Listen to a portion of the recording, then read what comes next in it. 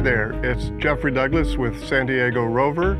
We're out in the Anza Borrego desert today. It's really hot, about 105 degrees. Don't normally come out here this time of the year, but had a couple days extra and just decided to dash out and camp for the night. We camped in one of our favorite locations kind of off the grid, and we did try out our newly acquired Helinox Cot Lites. And what I wanted to give you is just some initial thoughts. Once we've used these for 4 or 5 trips, I'll do a full-on review. But so far, I'm pretty pleased. As everything else that we own that's Helinox, it's top drawer quality, very well made, very light, pretty easy to set up. It's not probably as easy to set up as the older style cots that Helinox made, because it's so lightweight. So it does take a little bit of effort to torque the legs into the 2 parallel rails.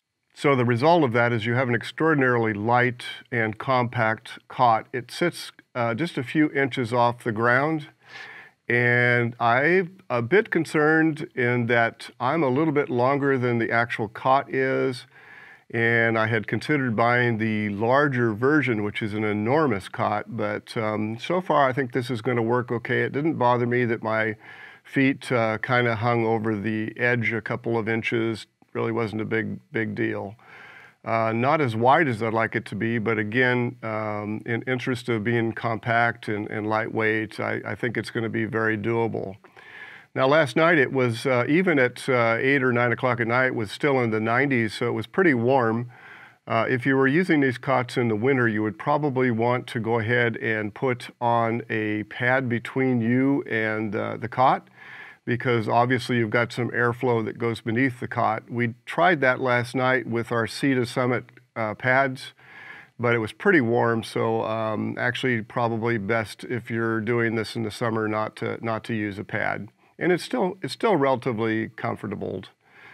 Very lightweight, packs up real nicely. Like I said, what we'll do is give it a few goes and get some more real world feel for it, and give you a full review once we've had some time with them. But I purchased these at REI because I wasn't certain whether this would be a purchase that I would keep or not, and I love REI's return policy, but I also noticed that you can get these on Amazon. The price seems to be very comparable. So once again, it's Jeffrey Douglas, San Diego Rover.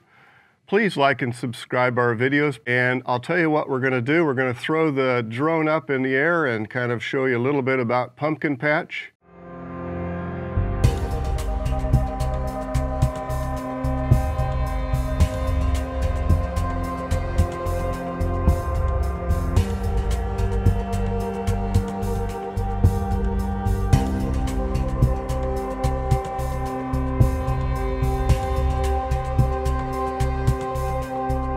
Have a wonderful day, and remember, get out and explore.